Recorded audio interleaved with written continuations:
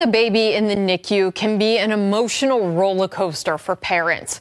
Research being done at the Cleveland Clinic shows a live webcam may allow for remote bonding and ease worry.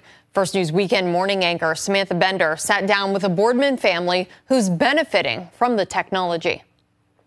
A NICU stay can range from days to months, making it hard for parents to visit their newborns every day. A Boardman family knows this all too well. Leslie Holmes gave birth to twin girls Mila and Lucia 3 weeks ago. They're mono twins, meaning they share the same placenta, resulting in a high-risk pregnancy. Toward the end of her pregnancy, Leslie had to stay at St. E's for 5 weeks from the time she was 27 weeks until they were born at 32 weeks. The twins have been in the hospital ever since. It's really hard to not have them home with us. We want to be, our family of 5 unit. But thanks to webcams, the homes are never really that far away from the girls. Since 2019, Akron Children's has had webcams in every intensive care unit, allowing families a private view of their babies 24 hours a day. And it's super simple. All you need is the help of your handy dandy cell phone or computer, and you can check in on your baby and see how they're doing live